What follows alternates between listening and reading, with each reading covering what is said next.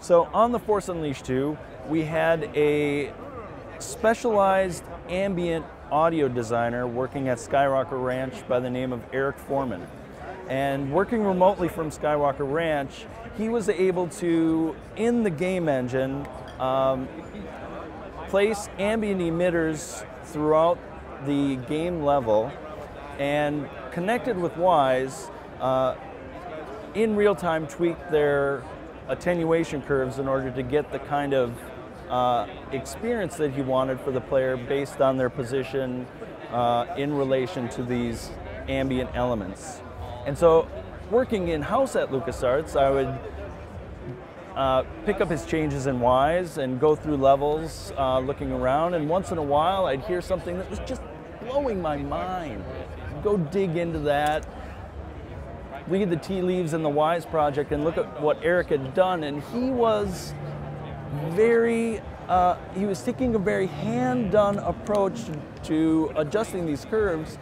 and not just a linear, logarithmic, or expected curve, but he was actually doing just waves of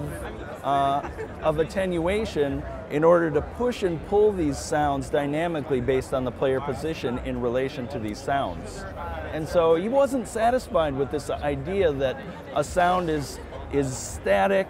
and has a expected volume curve. He was more drawing, I think, from this idea that there's more to the sound in a world than just a mathematical curve that's always the same. And so his artistry with that contributed hugely to the overall sound of the environments in the game by really custom tailoring each of those curves based on the kind of sound that he had added to the level. And it's that kind of level of detail, I think, that really puts the power in your hands as you're connected to the game to really dial in the way that you want to present that to the player, the way you want that to hear, and then of course the player's in control. They will experience it the way that